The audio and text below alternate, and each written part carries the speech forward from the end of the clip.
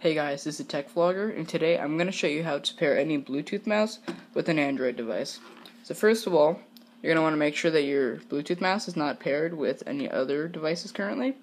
Then turn your mouse on, and then go into your settings on your Android device, and then go into your Bluetooth settings, make sure that's turned on, and then put your mouse into pairing mode, and then it'll show up here. If it doesn't, then you might have not automatically started scanning, so just click the scan button there.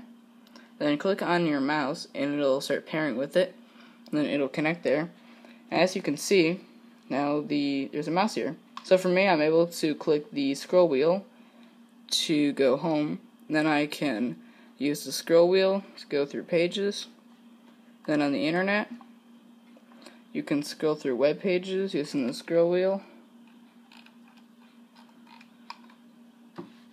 You can click on things. So it works just like you were using your finger to click things. And that's how to connect any Bluetooth mouse with an Android device. Remember to like, comment, and subscribe. And I will see you guys in the next vlog.